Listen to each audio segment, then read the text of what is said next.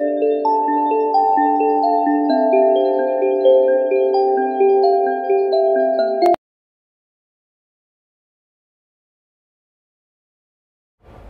श्री कृष्ण विद्यार्थी मित्रों, केम छे?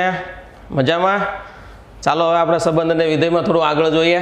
स्वाध्याय 2.3 प्रश्न नंबर 1, कयो संबंध विधेय छे ए बतावो, एनुं कारण आपो। जो विधेय होय तो प्रदेश अने विस्तार शोधो। अहींया तमने एक संबंध आप्यो छे, ए संबंध विधेय छे के नहीं आपणे कहेवानुं छे। जो जोवानुं छे विधेय होय तो एनो प्रदेश अने विस्तार आपणे मेळवવાનો छे। ओके, तो जोईए आपणे विद्यार्थी मित्रों 2 1 क्रमयुक्त जोड़ आपे छे 2 1 5 1 8 1 11 1 14 1 અને 17 1 એટલે કે 2 1 5 1 8 1 11 1 14 1 અને 17 1। ઓકે, હવે આને જો આપણે કિરણ આકૃતિથી દર્શાવીએ તો મિત્રો આ રીતે આપણે એને દર્શાવી શકીએ। જોઈ લઈએ થોડી કિરણ આકૃતિ માટે થોડી વાત કરી લઈએ મિત્રો। અહીંયા તમારી પાસે 2 5 8 11 14 અને 17 એટલી વસ્તુ આપણી પાસે છે। ખાલી સમજવા માટે છે, કદાચ તમને ન દેખાય પણ જાણ ખાતર તમને ખાલી ખબર પડે એટલા માટે છે। અહીંયા ફક્ત એક જ છે। શું કામ એક? જુઓ તમે, ફક્ત એક જ છે ક્રમયુક્ત જોડમાં। અહીંયા 2 5 8 11 14 અને 17 તો 2 અને 1 એની ક્રમયુક્ત જોડ છે। 5 અને 1 8 અને 1 11 અને 1 14 અને 1 અને 17 અને 1। મિત્રો આપણે વિધેયની વ્યાખ્યા પ્રમાણે આપણે જોયું કે પ્રત્યેક घटक साथे संकळायेलो होवो जोईए। प्रत्येक घटक आ बाजू एक घटक साथे संकळायेलो होवो जोईए। तो અહીંથી તમે જુઓ તો આનો પ્રત્યેક ઘટક અહીંયા એક ઘટક સાથે સંકળાયેલો છે, માટે આ વિધેય છે। બીજી રીતે તમે જોવું હોય તો આપણે બીજી રીતે તમને એ રીતે શીખવાડ્યું હતું કે પ્રથમ આ જે ક્રમયુક્ત ઘટક છે એમાં પ્રથમ ઘટક છે એ ક્યાંય સરખો નહીં હોવો જોઈએ। જો અહીંયા 2 છે 5 છે 8 છે 11 છે 14 છે અને 17 છે, એ કોઈ ઘટક સરખો નથી, માટે આ જે સંબંધ આપ્યો છે એ સંબંધ વિધેય છે। તો આપણે લખશું આ સંબંધ વિધેય છે।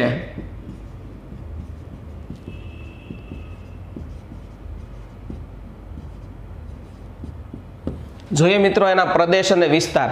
આપણે શીખવાડ્યું હતું કે જે પ્રથમ ઘટક હોય એ આપણે પ્રદેશમાં લખીશું અને બીજો ઘટક છે આપણે વિસ્તારમાં લખીશું। તો પ્રદેશની અંદર શું આવશે? ચાલો જી વિદ્યાર્થી મિત્રો, તમારી પાસે સમજવા માંગુ છું, પ્રદેશમાં શું આવશે? Very good. શું? હા, પેલો ઘટક છે પ્રથમ ઘટક પ્રદેશમાં લખવાનો, એટલે 2 5 8 11 14 અને 17 આ પ્રદેશમાં આવશે। ચાલો એ રીતે આ બાજુ બેનોમાં વિસ્તારમાં, વેરી ગુડ, વિસ્તારની અંદર 1, સરસ, તો વિસ્તારની અંદર 1। તો મિત્રો તમને પ્રદેશ અને વિસ્તાર મળી ગયા। આવી રીતે બીજો દાખલો આપ્યો છે, જલ્દી વિચારો ફટાફટ, થોડોક વિચાર કરો, તમને આવડી જાય, ઈઝી છે એકદમ। વાહ, વેરી ગુડ। જો આંગળી ઊંચી થવાની સંખ્યા વધી ગઈ છે એનો મતલબ કે તમને થોડી થોડી ખબર પડવા મળી છે। Very good. જો છતાં હું પ્રશ્ન પૂછતો નથી, એકવાર હું સમજાવી દઉં છું, હજી એકવાર હું સમજાવું છું, કારણ કે આપણે 100% આંગળી ઊંચી જોઈએ છે, બરોબર? જોઈએ આપણે મિત્રો 2 1 4 2 6 3 8 4 10 5 12 6 અને 14 7। તો મિત્રો જુઓ આમાં આપણે કિરણ આકૃતિથી નથી જવું, આપણે ડાયરેક્ટ જવું છે। તો પ્રથમ ઘટક જુઓ 2 4 6 8 10 અને 14 12 અને 14, પ્રથમ ઘટક કોઈ પણ જગ્યાએ સરખો નથી। પ્રથમ ઘટક કોઈ પણ જગ્યાએ સરખો નથી, એટલે આ જે સંબંધ આપ્યો છે એ વિધેય છે। લખો આ સંબંધ વિધેય છે।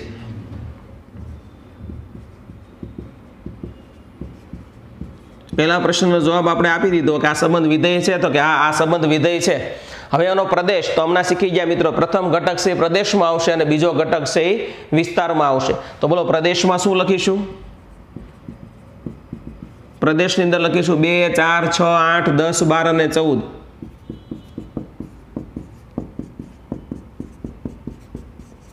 વિસ્તારની અંદર 1 2 3 4 5 6 7 આ વિસ્તારની અંદર લખીશું। ઓકે, ચાલો હવે જોઈએ આમાં જો જલ્દી ફટાફટ, આમાં વિદ્યાર્થી મિત્રો કોઈ પણ બોલી શકે, આમાં તમારે વિચારવાનું છે ઝડપથી। Okay, very good. જો આ જે સંબંધ આપ્યો છે એ વિધેય નથી। શું કામ નથી? તું નહીં બોલશો ભાઈ, આ બાજુ કોઈ બોલો, શું કામ આ વિધેય નથી? Okay, very good. પ્રથમ ઘટક સમાન છે, જો અહીંયા પ્રથમ ઘટક સમાન હોય એટલે વિધેય નથી। બરોબર, તો અહીં લખવાનું આ સંબંધ વિધેય નથી.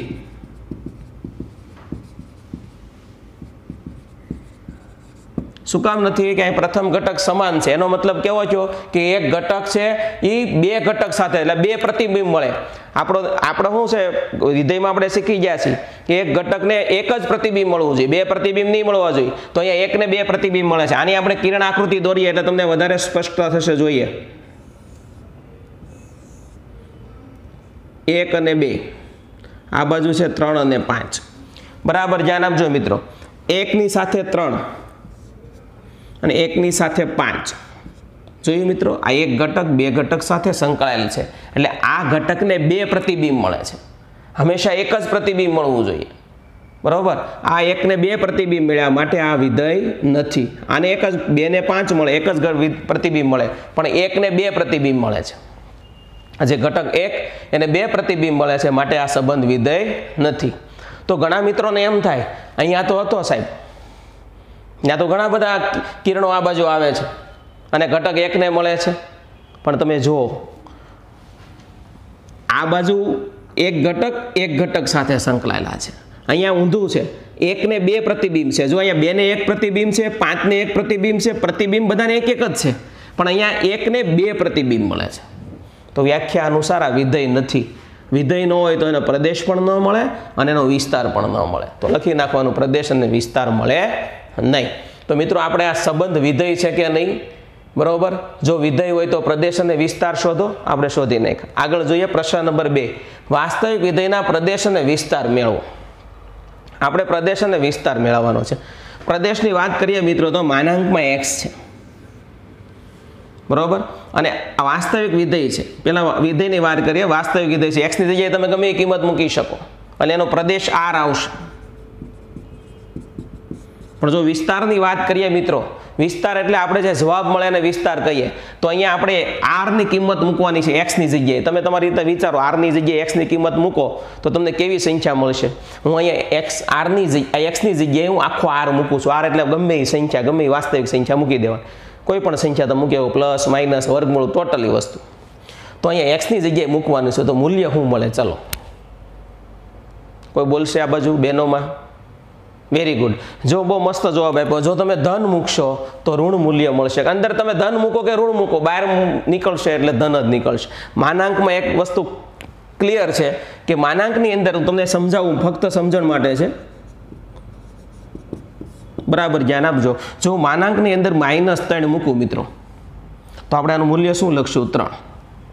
3 મૂકું તો પણ 3. -1.8 મૂકું તો 1.8. બરાબર, આવું આપણે શીખી ગયા છે આગળના ધોરણની અંદર. પણ આ એક મહત્વની વસ્તુ તમે નહીં જોઈ હોય કે અહીં આગળ ઋણ છે. જો આ બધાની આગળ ઋણ લગાવું મિત્રો તો જવાબ એમ આવ્યો માઇનસમાં. હું 0 મૂકું તો ખાલી 0 મળશે. તો આના ઉપરથી તમને આઈડિયા આવી ગઈ આપણો વિસ્તાર શું મળશે? આ બાજુ કોઈને આઈડિયા આવે છે મિત્રો? નથી આવતું? કંઈ વાંધો નહીં, ચાલો આપણે સમજીએ. જો માઇનસ મૂકીએ કે પ્લસ મૂકીએ એ તો બહાર નીકળે એટલે પ્લસ જ છે, પણ આગળ ઋણની નિશાની છે એ બધાને લાગશે એટલે આપણું મૂલ્ય ઋણમાં મળશે, પણ 0 તો મળવાનું જ. કારણ કે 0 મૂકો તો મૂલ્ય 0 મળે. તો આપણું જે વિસ્તાર, આપણું જે જવાબ મળ્યો એ 0 થી -∞ થી 0 મળ્યો એટલે માઇનસ બધા મળશે, 0 મળશે. એટલે આનો વિસ્તાર તમે જો જોશો તો મળશે 0 થી આ -∞ થી 0. ઇન્ફિનિટીનું મૂલ્ય આપણે જાણતા ન હોય એટલે વિવૃત અંતરાલ કરવાનો. આ બાજુ સવૃત, કારણ કે 0 મૂકો તો જવાબ 0 મળે. એટલે -∞ થી 0 આપણો જવાબ છે વિસ્તાર. ફરીથી એક વખત, પ્રદેશ અહીં x ની કોઈ પણ કિંમત મૂકી શકાય એટલે પ્રદેશ r છે. x ની જગ્યાએ તમે કોઈ પણ કિંમત મૂકો, ધન મૂકો કે ઋણ મૂકો, આગળ ઋણ છે એટલે મૂલ્ય આપણને ઋણ જ મળવાનું. 0 મૂકો તો મૂલ્ય 0 મળવાનું. એટલે કે ઋણ મૂલ્ય મળે છે અને 0 મળે છે. એટલે -∞ થી 0 એનો વિસ્તાર થશે. થોડું આગળ જોઈએ મિત્રો. આ બાજુ જો fx બરાબર વર્ગમૂળમાં 9 - x નો વર્ગ છે. આ આપણા માટે થોડુંક કપરું છે, આપણા માટે થોડુંક અઘરું છે. બરાબર વિચારજો. જો અંદરનું આ અંદર જે છે fx એટલે x નું જે મૂલ્ય હોય એ કેવી રીતે મેળવે અને આપણે એને પ્રદેશ કેવી રીતે કહીજો? 9 - x નો વર્ગ > 0 હોવું જોઈએ. કારણ કે વર્ગમૂળની અંદર ઋણ મૂલ્ય હોય નહીં. બરાબર, એ હોય આપણે સંકર સંખ્યા શીખી ગયા છીએ એટલે તમે હમણાં પાછો એમ કહેશું વર્ગમૂળ -1 હોય તો આઈ સ્ક્વેર કહેવાય બરાબર આઈ કહેવાય, એટલું બધું નથી વિચારવાનું, સંબંધને વિધેયનું વિચારવાનું છે. Very good. તો આપણે આનું જોઈએ મિત્રો, 9 આ બાજુ આવે તો -9 થાય. આપણે ફક્ત તમને પ્રેક્ટિકલી સમજાવી દઈએ. જો ઋણ વડે આને તમે માઇનસ વડે ગુણો એટલે સમતા બદલાઈ જાય. આપણે સમતા બદલાય એટલે કેવું થઈ જાય? જો વર્ગમૂળ કાઢો એટલે 9નું વર્ગમૂળ કેવું નીકળે? +or-3 નીકળે. આજે મળ્યો મિત્રો એનો પ્રદેશ મળ્યો. તો પ્રદેશ કેટલો મળ્યો? -3 થી 3. 9 - x² > 0 હોવું જોઈએ, કારણ કે વર્ગમૂળની અંદર હંમેશા 0 કે 0 કરતાં મોટી સંખ્યા હોય. 9 આ બાજુ આવે તો -9, માઇનસ કાઢ બે બાજુ માઇનસ વડે ગુણો એટલે સમતા બદલાઈ જાય. વર્ગમૂળ કાઢો એટલે 9નું વર્ગમૂળ -3 નીકળે અને 3 નીકળે. -3 થી 3 ની વચ્ચે કોઈ પણનો વર્ગ 9 થાય. બીજી રીતે વિચારો તો -3 નો વર્ગ 9. અહીંયા શું કહે છે ખબર? કે x નો વર્ગ <= 9, એટલે કે એવો વર્ગ છે x નો કે 9 કરતાં નાનો છે. બરોબર? તો -2 મૂકો તો 4, એ 9 કરતાં નાનું થાય. -1 મૂકો તો 1, એ 9 કરતાં નાનું થાય. 0 મૂકો, 1 મૂકો, 2 મૂકો એટલે -3 થી 3 એ x નું મૂલ્ય આપણને મળે. તો જે આપણને પ્રદેશ મળ્યો -3 થી 3 મળ્યો. મિત્રો વિસ્તાર જોવો છે આપણે. વિસ્તાર એટલે મૂલ્ય આપણને જે મળી, આને fx બરાબર તમે y ધારો. y ધારા પછી તમે જોઈ શકો કે y નું મૂલ્ય હંમેશા કેટલું મળવું જોઈએ? કે 0 કે 0 કરતાં મોટું મળવું જોઈએ. બરોબર? -3 થી 3 માં જુઓ 0 કે 0 કરતાં મોટું કોણ છે? 0 થી 3. તો એનો વિસ્તાર થઈ જશે આપણે 0 થી 3.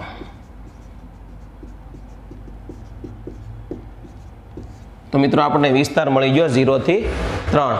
જોયું આપણે ફરી એક વખત કે આ મૂલ્ય છે 0 કે 0 કરતાં મોટું હોય એટલે 9 - x² > 0. 9 આ બાજુ લાવ્યા -9, માઇનસ વડે ગુણી નાખીએ, સમતા બદલાઈ જાય. એવું કહેવા માગે કે x એવો મૂલ્ય છે કે જેનો વર્ગ 9 કે 9 કરતાં નાનો થાય છે. તો આપણે 9નું વર્ગમૂળ કાઢીએ તો -3 ને 3 નીકળે એટલે એનું મૂલ્ય -3 થી 3 ની વચ્ચે આવે એટલે એનો પ્રદેશ થઈ જાય -3 થી 3. વિસ્તાર માટે અહીંયા fx > 0 હોવું જોઈએ. બરોબર? તો >0 આમાંથી તમે જુઓ તો 0 કે 0 કરતાં મોટું કોણ આવે? તો પ્રદેશમાંથી તમને ખબર પડી જાય 0 થી 3. fx બરાબર 2x - 5 થી વ્યાખ્યાયિત વિધેય માટે નીચેનાની કિંમત મેળવો. આને જુઓ અને આને જુઓ મિત્રો. x ની જગ્યાએ તમારે fx છે, x ની જગ્યાએ 0 મૂકવાનો છે. હું બીજા આંખે લખવાનો પ્રયત્ન કરું છું, અક્ષરમાં થોડોક ડિફરન્ટ આવશે. જમણા આંખે લખવાનો પ્રયત્ન કરું તો તમને સમજવાની મજા આવશે. હું x ની જગ્યાએ 0 મૂકું છું. બોલો, 0 × 2 એટલે 0 થાય અને -5 એટલે -5. આનું મૂલ્ય મિત્રો મળી ગયું. થોડું ઉપર નીચે થશે, અક્ષરમાં થોડુંક લાઇનિંગમાં થશે, પણ આ બાજુથી હું સમજાવીશ તો તમને વધારે ક્લિયર થાય. એ બાજુ હું રહીશ તો તમને થોડું એવું લાગશે કે સર બરાબર દેખાતું નથી. 7 મૂકું છું મિત્રો. x આમાં મૂકવાનું છે, x ની જગ્યાએ હું 7 મૂકું છું. તમે બરાબર ધ્યાન આપજો. બોલો, 7 દુ 14, 14 માંથી 5 જાય કેટલા વધશે? 9. પછી આગળ જોઈએ, -3 મૂકવાના છે. x ની જગ્યાએ હું -3 મૂકું છું. -3 દુ -6, -5 એટલે -11. તો મૂલ્ય આપણને બધાના મૂલ્ય મિત્રો મળી ગયા. એકદમ ઇઝી હતા, બહુ ઇઝી હતું, ખાલી કિંમત મૂકવાની હતી. એવી રીતે અહીંયા જુઓ મિત્રો, t0, અહીંયા ટીનું સૂત્ર તમને આપેલું છે. એમાં 9ની c ની જગ્યાએ 0 મૂકવાના છે. હવે તમે જુઓ 9 × 0 એટલે 0 અને 0 ભાગ્યા 5 એટલે 0, 0 + 32 એટલે 32. તો મિત્રો આનું મૂલ્ય આપણને 32 મળ્યું. -10 છે બરોબર? તો -10 મૂકવાના c ની જગ્યાએ.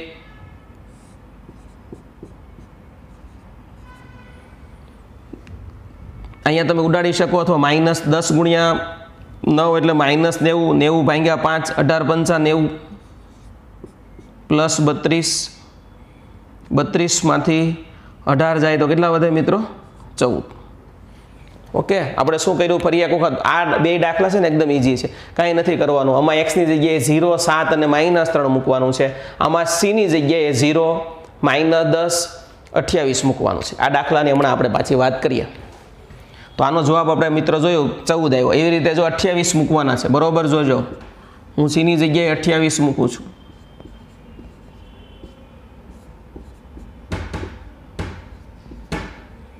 ઓકે, આનું સાદરૂપ આપવાનું છે, તમારે આપવાનું છે. ઓકે, કેલ્ક્યુલેટર વાપરવાની છૂટ છે, તમારે ગણવાનું છે. 28 ને 9 વડે ગુણી 5 વડે ભાંગીને એમાં 32 ઉમેરવાના છે. ઓકે, સેલ્ફ પ્રેક્ટિસ માટે આપું છું. અહીંયા જો ટીસી બરાબર 212 હોય તો સી મેળવો, તો અહીંયા ઊંધું છે, તમને ટીસીની કિંમત આપી દીધી છે. તો આ સૂત્રની અંદર પહેલાં હું સૂત્ર મૂકીશ, ટીસી બરાબર 9c/5 32. ટીસીની કિંમત તમને 212 આપી છે, 32 આ બાજુ આવશે એટલે -32 થશે. બરાબર જોજો મિત્રો, 32 ને આ બાજુ ટીસીની કિંમત આપણે આપી 212 આપણે મૂકી દીધી, 32 આ બાજુ આવે -32 છે, આમાંથી 32 બાદ કરવાના છે. બરાબર, 32 બાદ કરવામાં કેટલા વધે? જો 2 માંથી 2 જાય તો 0, 21 માંથી 3 જાય એટલે 18, 180 બરાબર 9c/5. હવે શું કરવાનું મિત્રો? આ બાજુ આવે 9/5, આ બાજુ આવે એટલે 5/9 થઈ જશે, એટલે c ની કિંમત તમને મળી જાય. જોઈએ આપણે, આ બાજુ લઈ આવો, 180 ગુણ્યા 5/9, બોલો 180 એટલે 9 દુ 18, એટલે 20 9 180, અને અહીંયા 20 9 180, 20 ગુણ્યા 5 એટલે 100. સી ની કિંમત મિત્રો તમને 100 મળી ગઈ. આ એકદમ ઈઝી હતું, ટીસી તમને આપ્યું. તો આ બધા દાખલામાં કેવું હતું કે સી ની જગ્યાએ તમારે કિંમત મૂકવાની હતી, એ મૂલ્ય શોધવાનું હતું. અહીંયા ઊંધું છે, ટીસી નું મૂલ્ય તમને આપી દીધું ને સી નું મૂલ્ય તમારે, આ બધામાં સી નું મૂલ્ય આપ્યું હતું અને ટીસી નું મૂલ્ય શોધવાનું હતું. આમાં ટીસી નું મૂલ્ય આપ્યું છે ને સી નું મૂલ્ય શોધવાનું. ટીસી બરાબર 212 આ સૂત્રમાં તમે સીધા મૂકી ગયો. બરોબર, પછી 32 આ બાજુ -32, 32 બાદ કરો એટલે 180 બરોબર, 9c/5 આ બાજુ આવે એટલે 5/9 થઈ જાય, 9/5 આ બાજુ આવે એટલે 20 9 180, 20 ગુણ્યા 5 એટલે 100. આ રીતે તમને સી ની કિંમત મળી ગઈ. તો મિત્રો આજે આપણે સંબંધ વિધેય છે કે નહીં એની વાત કરી. એમાં એક વસ્તુ ખાસ યાદ રાખવાનું મિત્રો, પ્રતિબિંબની વાત કરીએ તો આ બાજુ એક પ્રતિબિંબ મળવું જોઈએ, આમાં એક પ્રતિબિંબ, બધાને એક પ્રતિબિંબ મળતું હતું, આમાં આને 2 પ્રતિબિંબ મળતા હતા. કોઈ પણ ઘટકને 2 પ્રતિબિંબ મળે એટલે સંબંધ વિધેય નથી, એટલું યાદ રાખવાનું. અને આપણે આપણી ભાષામાં યાદ રાખવું હોય તો પ્રથમ ઘટક સમાન હોવો જોઈએ. એની આમાં ક્યાંય નથી, આમાંય નથી. આમાં પ્રથમ ઘટક જો સમાન મેરો મારેલો છે તો એ સંબંધ વિધેય નથી. વિધેય હોય તો પ્રદેશને વિસ્તાર મળે. પ્રથમ ઘટક હોય પ્રદેશમાં લખવાનો, બીજો ઘટક છે એ વિસ્તારમાં લખવાનો. પછી પ્રદેશ અને વિસ્તાર આપણે મેળવવા માટે તમને અમુક વિધેયની મૂલ્ય આપ્યા હતા, અમુક વિધેયની રકમ આપી, તેના ઉપરથી આપણે મેળવા અને આ દાખલાની આપણે વાત કરી. હવે તમારે એક કામ કરવાનું છે, નોટબુકમાં લખવા માટે તમે આનો સ્ક્રીનશોટ પાડી લો. બરાબર, 2 મિનિટ માટે હું રાખું છું.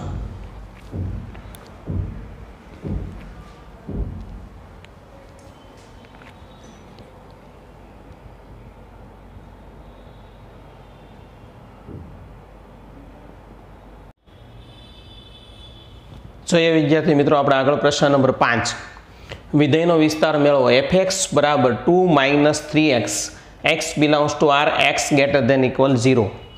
મિત્રો વિધેયનો વિસ્તાર મેળવવાનો છે. fx બરાબર 2 - 3x, x belongs to r ને x greater than 0, not greater than equal 0, only for greater than 0. Okay, તો સાહેબ આપણે વિસ્તાર મેળવવો હોય તો શું કરવું પડે? બરાબર ધ્યાન આપજો. જો વિસ્તાર મેળવવો હોય મિત્રો તો તમારે પહેલાં આને fx બરાબર આપણે y ધારી લેવાનું, x ને સૂત્ર કરતા બનાવવાનો છે. મિત્રો હું x ને સૂત્ર કરતા બનાવવાનો પ્રયત્ન કરું છું, એટલે 3x આ બાજુ આવશે, y આ બાજુ આવશે. 3x બરાબર 2 - y 3 છેદમાં આવશે, x બરાબર 2 - y/3. સાહેબ આપણને ખબર છે અહીંયા આપેલું છે x greater than 0, પરંતુ અહીં લખવાનું પરંતુ x greater than 0 હોવાથી, x greater than 0 એનો મતલબ કે x નું મૂલ્ય આ છે એટલે એ 2 - y/3 greater than 0. 3 અહીંયા ગુણાઈ જાય, 0 સાથે 0 થઈ જાય એટલે આવું આવે.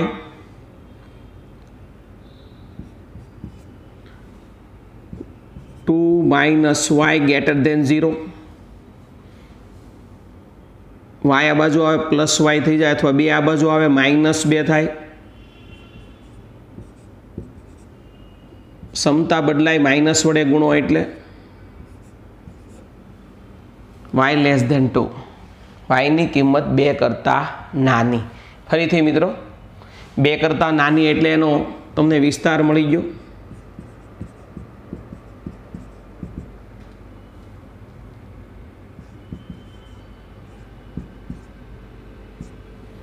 ફરી વખત જોઈએ મિત્રો, fx બરાબર 2 - 3x. જ્યારે વિસ્તાર મેળવવાનો હોય એટલે fx બરાબર y ધારી લેવાનો, x ને સૂત્ર કરતા બનાવવાનો. બરાબર ધ્યાન આપજો. fx બરાબર y ધારી લીધો, x ને સૂત્ર કરતા બનાવવા માટે y ને આ બાજુ 3x આ બાજુ આવ્યા, 3 આવે છેદમાં x બરાબર 2 - y upon 3, x greater than 0 એટલે આના x ની જગ્યાએ તમે મૂકી શકો એટલે 2 - y upon 3 greater than 0.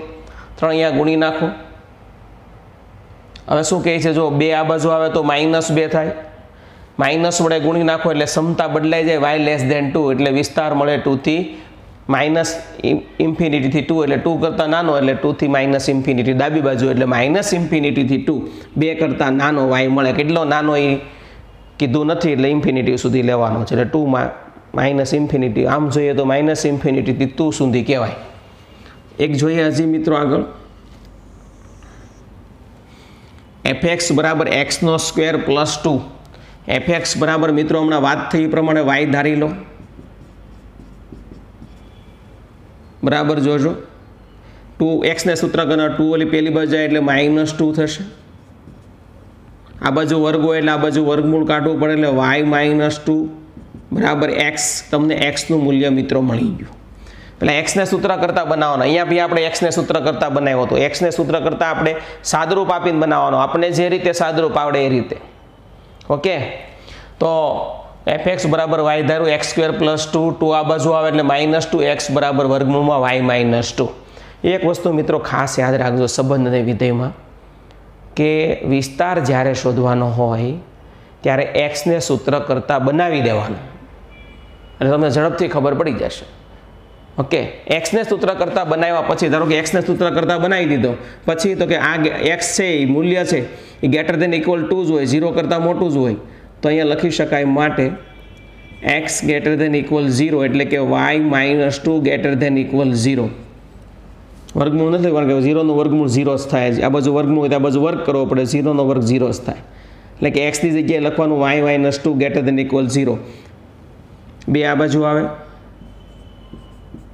+2 થાય એટલે આપણે y નું મૂલ્ય મળી ગયું 2 કે 2 કરતાં મોટું. આ એમ કહે છે y 2 કે 2 કરતાં મોટો છે એટલે મિત્રો એનો વિસ્તાર તમે લખશો તો લખાય 2 થી ઇન્ફિનિટી, 2 કે 2 કરતાં મોટું. ક્યાં સુધી? અહીંયા 2 કે 2 કરતાં નાનું તો 2 કરતાં નાનું કીધું તો -ઇન્ફિનિટી. અહીંયા 2 કે 2 કરતાં ઇક્વલ છે એટલે મોટો કાઉન્સ કર્યો, સૌવૃત અંતરાલ. બરોબર ધ્યાન આપજો. લેસ ધેન છે, ઇક્વલ નથી એટલે વિવૃત અંતરાલ કર્યો છે. તો આ મળી ગયો એનો મિત્રો વિસ્તાર. અહીંયા વિસ્તાર આ મળ્યો હતો. ફરી વખત મિત્રો જોઈ લઈએ બેયને. આમાં fx બરાબર 2 - 3x ગમે ત્યારે તમને વિસ્તાર શોધવાનો કે બરોબર ધ્યાન આપજો. fx બરાબર y ધારી લો, x ને સૂત્ર કરતા બનાવી ગયો. બે આમાં એવું કર્યું, જો fx બરાબર y ધાર્યું, 2 આ બાજુ એટલે -2, આ બાજુ વર્ગ છે, આ બાજુ વર્ગમૂળ કઢાય એટલે x ને સૂત્ર કરતા બનાવી દીધો. અહીંયા બી x ને સૂત્ર કરતા બનાવી દીધો હતો. પછી અહીંયા x greater than 0 કીધું હતું, અહીંયા એવું કાંઈ કીધું નથી. જો અહીંયા બાજુમાં કાંઈ લખ્યું નથી તો જ્યારે કાંઈ ન લખ્યું હોય ત્યારે x greater than equal 0 લઈ લેવાનું, 0 કે 0 કરતાં મોટો. ઓકે, અહીંયા લખ્યું હતું x greater than 0 એટલે ખાલી ઇક્વલ નથી લખ્યું, અહીંયા નથી લખ્યું એટલે આપણે x greater than equal 0 લખી લેવાનું. દરેક વખતે આ જ લેવાનું, પણ જો લખેલું હોય તો એનો પહેલાં લેવું પડે, યાદ રાખજો. શરત હોય આપણે લેવી પડે. x ની જગ્યાએ પછી આ વર્ગમૂળમાં મૂકી દેવું પડે, આખું મૂકી દો તોય ચાલે. આ બાજુ વર્ગમૂળ હોય તો આ બાજુ વર્ગ 0 નો વર્ગ 0 થાય, ડાયરેક્ટ મૂકી દીધું છે. 2 આ બાજુ આવે તો +2, 2 કરતાં મોટું એટલે ઇન્ફિનિટી સુધી. અહીંયા જોઈએ મિત્રો fx બરાબર x, આ છે તદેવ વિધેય. આપણે ગઈકાલે વાત કરી હતી, fx બરાબર x હોય એટલે એને તદેવ વિધેય કહેવાય, અને તદેવ વિધેયનો વિસ્તાર હંમેશા શું હોય? r. યાદ રાખવાનું. અને તદેવ વિધેયનો આલેખ ક્યાંથી પસાર થાય આપણે ગઈકાલે કીધું હતું, બોલો જલ્દી ફટાફટ.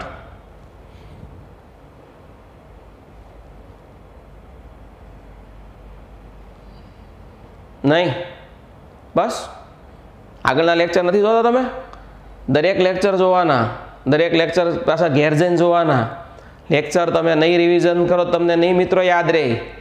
રિવિઝન કરવું પડશે. બેસ્ટ તમારે રિઝલ્ટ જોતું હોય તો રિવિઝન જરૂરી છે. ઓકે, આપણે શીખવાડ્યું હતું રેખા, સીધી રેખા ઉગમ બિંદુમાંથી પસાર થાય. તરત આજે પાછા ભૂલી ગયા, કંઈ વાંધો નહીં. ચાલો યાદ રાખજો, જોઈ લેજો, રિવિઝન કરી લેજો. પ્રકીર્ણ સ્વાધ્યાય, આ સ્વાધ્યાય 2.3 હતું, અહીંયા પૂરું થાય છે. પ્રકીર્ણ સ્વાધ્યાયની વાત કરીએ છીએ. એમાં પ્રશ્ન નંબર 2 થી આપણે પહેલાં એટલે વાત કરીએ છીએ આની વિધેયને, વિસ્તારને, પ્રદેશને છે એના જેવા પ્રશ્નો છે. પ્રશ્ન નંબર 1ની આપણે બીજા લેક્ચરમાં વાત કરીશું. અત્યારે પ્રશ્ન નંબર 2 થી વાત કરીએ છીએ. જો fx બરાબર x નો વર્ગ તો આનું મૂલ્ય શોધો. જો fx બરાબર x નો વર્ગ તો આ f1.1 f1 પહેલાંનું મૂલ્ય શોધી નાખવાનું. કઈ રીતે શોધાય? જો પહેલાં f1.1 તો 1.1 નો સ્ક્વેર હું આમાં મૂકું છું એક્સની જગ્યાએ, તો અહીં એક્સની જગ્યાએ મૂકવું પડે. 1.21 11 નો વર્ગ 121 થાય. પછી f1 શોધવાનું છે એટલે એક્સની જગ્યાએ 1 મૂકવાનું છે. 1 નો સ્ક્વેર 1 થાય. આ બંનેના મૂલ્ય મળી જાય, સીધા તમારે આમાં મૂકવાના. જેવું મૂકું છું યાદ રાખજો. f1.1 minus f1 upon 1.1 minus 1 બરાબર ધ્યાન આપજો. આનું મૂલ્ય મળ્યું 1.21 માઇનસ 1, 1.1 માઇનસ 1 એટલે 0.1. બરાબર મિત્રો, અહીંથી 0.21 છેદમાં 0.1. ઓકે, સાદુરૂપ આપવા માટે આના 100 છેદમાં આવે, આના 10 છેદમાં આવે. ઓકે, અહીંયા 2 આંકડા પછી પોઈન્ટ છે, 1 આંકડા પછી પોઈન્ટ છે. ઓકે, તો શું આવશે મિત્રો? આને ભાગાકાર એકદમ ઇઝી ભાષામાં જોઈએ તો 21 છેદમાં 100 કહેવાય. તમને તમારી ભાષામાં સમજાવું છું. 1 છેદમાં 10 કહેવાય. આ 0 0 ઉડી જાય એટલે 21 છેદમાં 10 થાય એટલે 2.1 થાય. ઓકે, આવું તમે શીખી ગયા ધોરણ 8માં મિત્રો. કેમ હજી નથી આવડતું તમને? આ બાજુમાં લઈને ઊંધું કરવાનું ભૂલી ગયા? 0 0 ઉડી જાય. ફરી એક વખત fx બરાબર x નો વર્ગ આપ્યો છે એટલે 1. f છે અહીંયા 1.1 એટલે xની જગ્યાએ 1.1 મૂકો. f1 છે એટલે xની જગ્યાએ પાછું 1 મૂકો. એનું સાદરૂપ આપો ને એની કિંમત. ઘણાના મનમાં એમ થાય કે સાહેબ છેદમાં ન મૂક્યા, છેદમાં f નહોતું, જો સીધી કિંમત છે. ઓકે, સીધું સાદરૂપ આપ્યું. આ બાજુ આવતા રહો મિત્રો. પ્રશ્ન નંબર 3. જો fx બરાબર x નો વર્ગ plus 2x plus 1 upon x નો વર્ગ માઇનસ 8x પ્લસ 12 નો પ્રદેશ મેળવો. પ્રદેશ મેળવવા માટે પેલા વિધેય વ્યાખ્યાયિત હોવો જોઈએ તો જ પ્રદેશ મળે. જો છેદ 0 હોય તો વિધેય વ્યાખ્યાયિત ન થાય. તો એ લખવાનું આપણે આપણી ભાષામાં લખી નાખો. જો x નો વર્ગ minus 8x plus 12 not equal to 0 હોય તો જ, બરાબર, તો જ વિધેય વ્યાખ્યાયિત થાય. x નો વર્ગ minus 8x plus 12 not equal to 0 હોય તો જ આ વિધેય વ્યાખ્યાયિત થાય. પણ 0 હોય તો વ્યાખ્યાયિત ન થાય. તો ક્યારે ક્યારે 0 થાય જોઈ લઈએ. x નો વર્ગ માઇનસ 8x પ્લસ 12 બરાબર 0. 0 કયા બિંદુ આગળ થાય છે એ જોઈ લઈએ. બરાબર, 0 થાય આ ચાલે નહીં તો વિધેય વ્યાખ્યાયિત ન કહેવાય. પણ 0 ક્યાં થાય છે જોઈએ. તો આના ભાગ પાડો. x નો વર્ગ માઇનસ 8x પ્લસ 12, 12ના એવા ભાગ પાડો જેનો સરવાળો 8 આવે. 6 દુ 12. આ નિશાની બે જગ્યાએ સરવાળો કરો એટલે આના બરાબર 0, આના બરાબર 0 એટલે x બરાબર 6 અને x બરાબર 2. એટલે આ બે બિંદુ આગળ છેદ 0 થાય. જો આ બે બિંદુ લઈએ તો છેદ 0 થાય. તો આ બે લેવાના નહીં, એ સિવાયના બધા લેવાના, એ એનો પ્રદેશ થાય. છેદ 0 હોય તો વિધેય વ્યાખ્યાયિત ન થાય. વિધેય વ્યાખ્યાયિત ન થાય પ્રદેશને વિસ્તાર કાંઈ ન મળે. તો વિધેય વ્યાખ્યાયિત થવા માટે છેદ 0 ન હોવો જોઈએ. તો છેદ 0 ક્યાં થાય? બરોબર, એ બાદ કરી નાખો તો વિધેય વ્યાખ્યાયિત થઈ જાય. વ્યાખ્યાયિત થઈ જાય ને પ્રદેશને મળી જાય, સહપ્રદેશને બધું વિસ્તારને. તો એના માટે આપણે કરવું પડે x બરાબર, આનું સાદરૂપ આપવું પડે. આ 0 ન હોય તો જ વ્યાખ્યાયિત થાય. ધારો કે 0 હોય તો કયા બિંદુ આગળ 0 છે, ખાલી ચેક કર્યું કયા બિંદુ આગળ 0 છે. તો x બરાબર 6 અને x બરાબર 2 આગળ 0 છે. તો એ બંને સિવાય 6 અને 2 સિવાય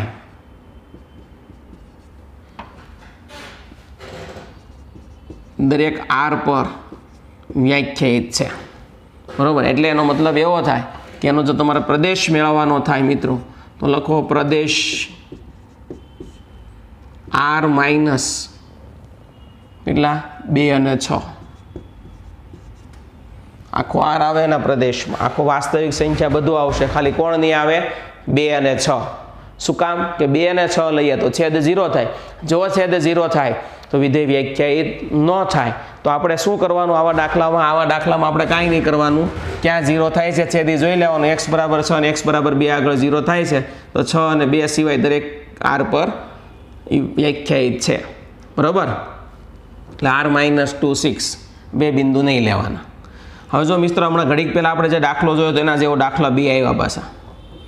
હમણાં આપણે પ્રદેશને વિસ્તાર શોધતા લખ્યું છે વાસ્તવિક સંખ્યા એફનો પ્રદેશ અને વિસ્તાર મેળવો. જો અહીંયા વ્યાખ્યાયિત હોય તો વાસ્તવિક વિધેય એફનો પ્રદેશ અને વિસ્તાર મેળવવાનો છે. ઓકે, હમણાં આપણે વાત કરી એ પ્રમાણે મિત્રો શરૂઆત કરીએ પહેલાં પ્રદેશથી. જો તમારે પ્રદેશ જોતો હોય તો જે અહીંયા હોય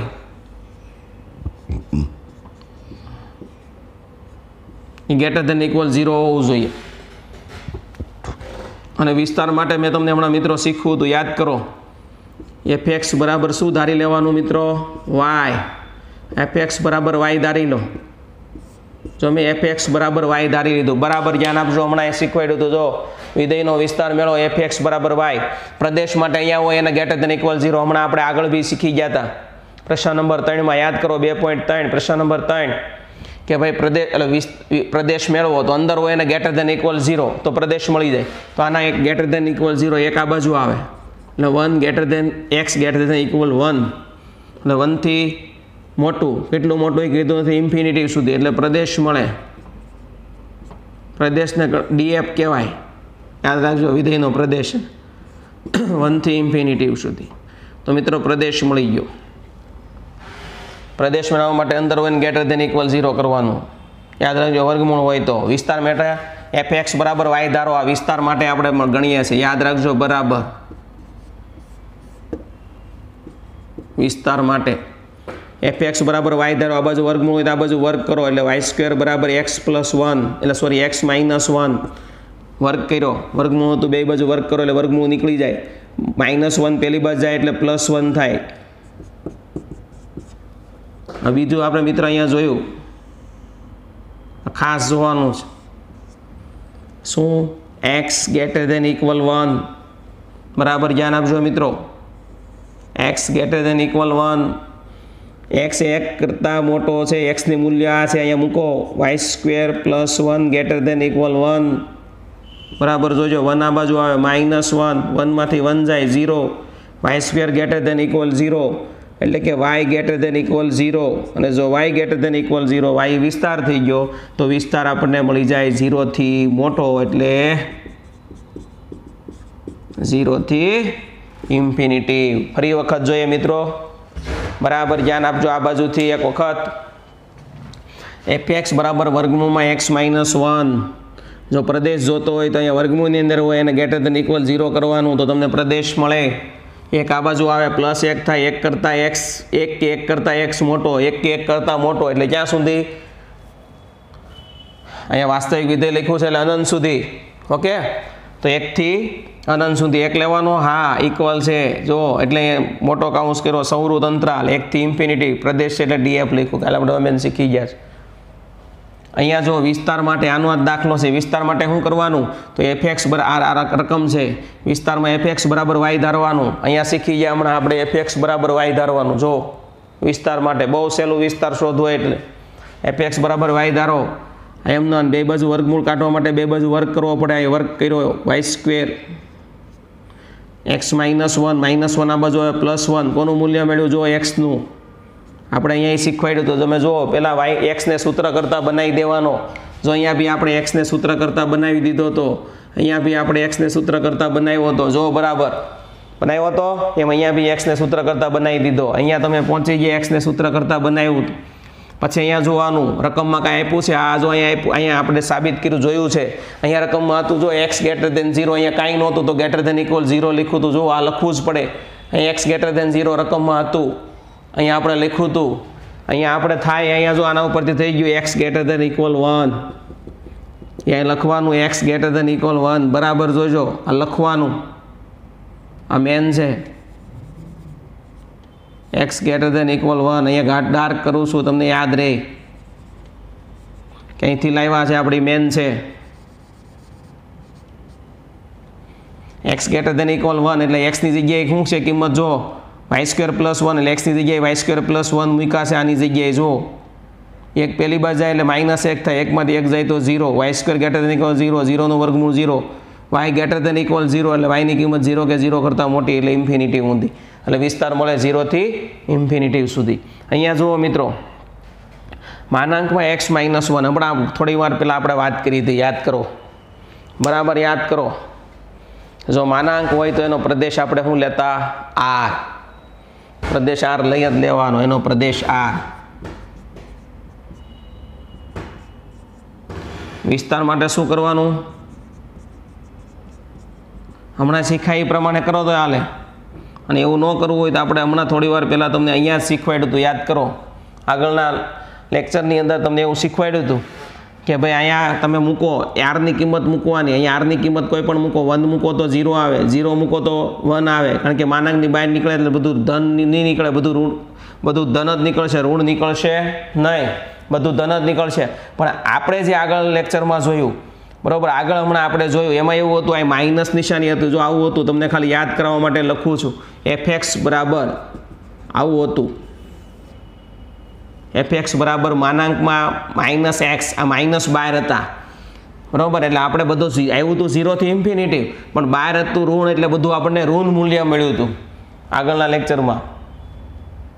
ઓકે, આગળના બોર્ડમાં આપણને ઋણ અહીંયા ઋણ હતું એટલે બધું ઋણ મળ્યું હતું, એટલે આપણે લખ્યું હતું -∞ થી 0, આપણે આ બાજુની સાઈડના બોર્ડમાં લખ્યું હતું -∞ થી 0. શું કામ એવું લખવું પડ્યું? તો એ માઇનસ નિશાની હતી. હવે અહીંયા તો નિશાની છે નહીં, અહીં નિશાની નથી, એટલે તમે અહીંયા ગમે એ કિંમત મૂકો r ની, 0 મૂકો તો -1, માનાંકની બહાર નીકળે તો 1, 1 મૂકો તો 0, ગમે એ મૂકો ધન જ નીકળશે, 0 થી ઇન્ફિનિટી સુધી નીકળશે. તો આનો વિસ્તાર થશે મિત્રો 0 થી ઇન્ફિનિટી, 0 લેવાનો અને ઇન્ફિનિટી સુધી. ફરી વખત મિત્રો આ ખાલી જાણકારી માટે હતું, આમ ખાલી લખું છું એટલે તમને યાદ રહે. આ દાખલામાં નથી, જોજો પાછા એ દાખલામાં ન ભેળવી દેતા કે સાહેબ યાર આમાંથી આ કેમ બનાવ્યું.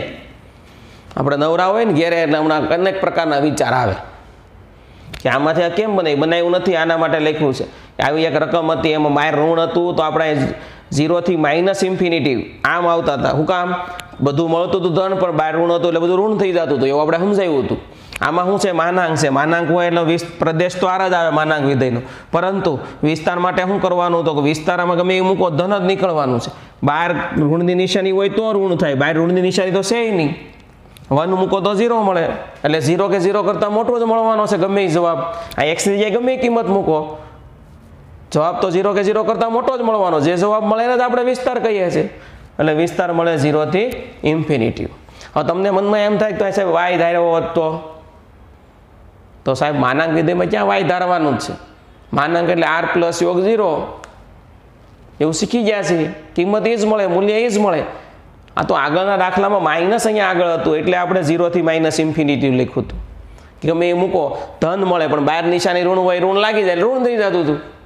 ઓકે, તો સાહેબ આપણે આ લેક્ચરની અંદર અગત્યનું જે આખા પ્રકરણની અંદર થોડુંક ટફ કહી શકાય એવું વિસ્તાર અને પ્રદેશ શોધવાના દાખલા જોયા. આમ બહુ ઇઝી દાખલા છે મિત્રો, એક વખત નહીં પણ આપણે એક દાખલો 2-3 વખત સમજાવ્યો છે બરાબર. અહીંયા fx બરાબર x હતું એટલે આપણે સીધું એને તદૈવ વિધેય કહી દીધું, અને એનો વિસ્તાર r હોય. આવા દાખલાની અંદર કાંઈ નહીં કરવાનું, વારંવાર આ વિડીયો લેક્ચર, આજનો વિડીયો લેક્ચર તમારે 2 થી 3 વખત જોવાનો, યાદ રાખજો, તો તમને વધારે સમજાય છે. ન સમજાય તો તમારે મને પૂછવાનું, તમે પૂછતા નથી એનો મતલબ કે તમે જોતા નથી, અને કાં જોવો છો તો વિચારતા નથી. હે, તો બરાબર ધ્યાન રાખવાનું, બરાબર સમજવાનું, બરાબર છે. અને કોઈએ ક્યારેય એવું નહીં વિચારવાનું કે મને નહીં આવડે, તમને જ આવડશે, કે બધી વસ્તુ તમને આવડી જાય. આ તો શું છે કે અત્યારે જે આપણે ભણીએ છીએ એ ઓનલાઈન છે, એ આપણે લાઈવ જ કહેવાય, બોર્ડ ઉપર ભણીએ છીએ એટલે. ઓકે, તમે ખાલી એટલો ફરક છે, તમે પ્રશ્ન ન પૂછી શકો, તેના માટે ડાઉટ સોલ્વના આપણે લેક્ચર રાખીએ છીએ ઝૂમ ઉપર, અથવા બી આપણે કોઈ બી રીતે તમે કોન્ટેક્ટ બી કરી શકો. ઓકે, તો અત્યારે હવે તમે ટૂંકમાં લખવા માટે, ચોપડામાં લખવા માટે આ તમે બોર્ડ ઉપરથી એક સ્ક્રીનશોટ પાડી લો બરાબર.